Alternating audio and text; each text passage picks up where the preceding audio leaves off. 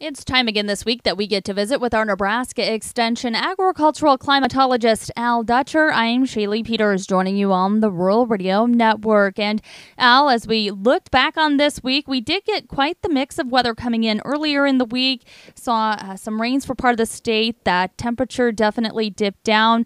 Sunshine, though, leading into the weekend. What will we see for a forecast this weekend and headed into next week? Well, Shelley, I think the overall riding theme is going to be a return to the heat, and it's just a matter of how much wind are we going to have to deal with, and how soon do we start to get the relative humidity levels back up to where we start to get into the uncomfortable range.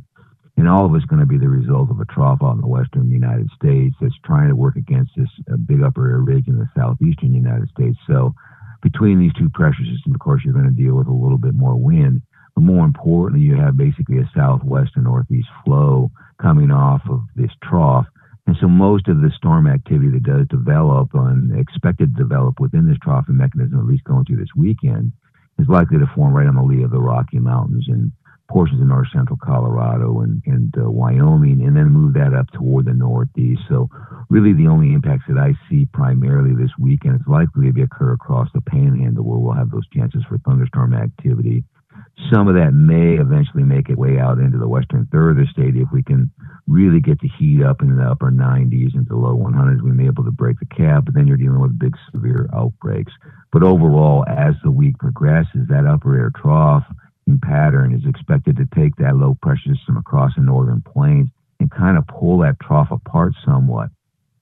So we'll still see energy moving out of that trough, but most of it will be directed toward the Dakotas. As we get into Wednesday and Thursday, at least from the GFS model standpoint, things have changed a little bit.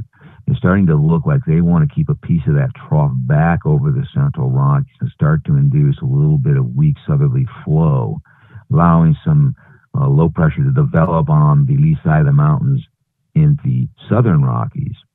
That might be able to juice up enough moisture coming northward from the Gulf to actually intersect the low pressure system that remains going over to the Great Lakes. So you have cool air coming in from the northeast, intersecting warm, moist air, trying to turn back to the north. And as we get into Thursday night and Friday morning right now, the latest GFS indicates the possibility of severe thunderstorm development in northern Kansas, maybe moving up into the southern I-80 corridor and also into the Panhandle region.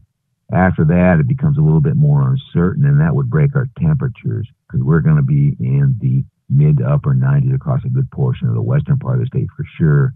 It's going to be very miserable. And as we get into the midweek period, of course, lifting that moisture up, we're going to start to see dew points back up into the 70s, dealing with severe weather. And if you look at what we've seen for severe weather during the first 10 days of the month, we finally doubled our total tornado count from 4, and we received 5 so far this month. 64 hail counts and 127 wind accounts. So that gives you an idea. We've seen the active weather.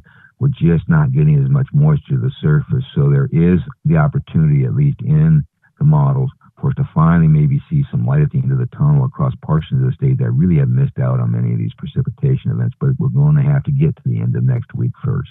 All right. Thanks so much, Al. It's Nebraska Extension agricultural climatologist Al Dutcher.